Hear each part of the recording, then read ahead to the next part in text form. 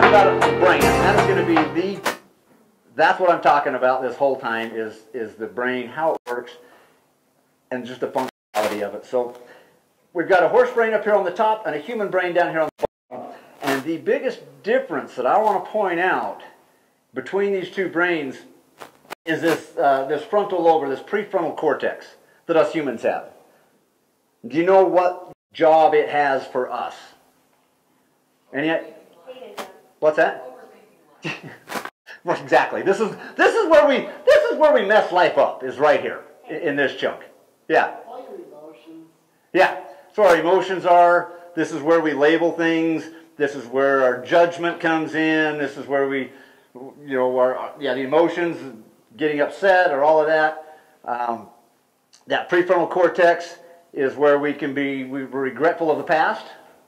Anybody have regrets of their past? No, I know, me neither. Me neither.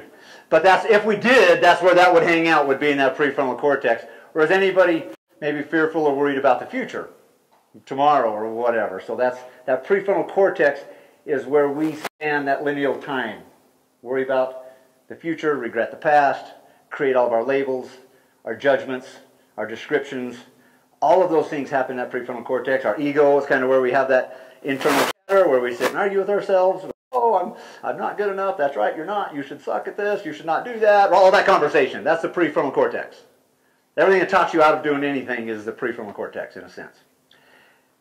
And the horse brain has this kind of magnified, but it has a very little, just a teeny little sliver of this prefrontal cortex. Almost non-existent, but Dr. Peters says that there's a little piece of it there, and I don't argue with the neuroscientist. Talking about brains. So they have a very teeny bit. So what does that mean?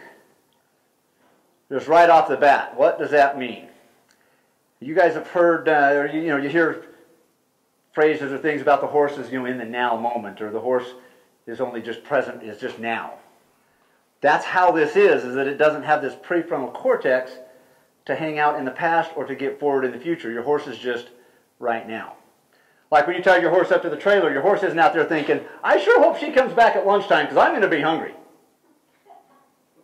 That thought is not capable of going through the horse. It could be hungry, but it can't say, I hope she's going to come back and I hope she's not going to leave me tied up here all day because I have other horses to talk to later, or I need to be here or there, right? Just, I'm here now, and that's all they really are, is just this now moment. And that's why they're so good in therapy work, therapy is kind of a big, scary word. Just experiential learning, right? We can all have experiential learning. And so that's how they can work so good with this, is that they don't have that prefrontal cortex.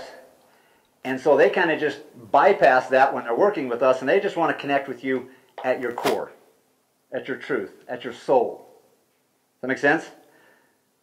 They're not looking to see what your belt buckle says, how good anything is, or how many trophies you have in your house, or what brand of boots you got on. They're just looking at what your core is. What are you? What is your intent? Because they think their life depends on it. They don't have that prefrontal cortex, so everything in their mind resonates on a life or death type decision. They just live right now.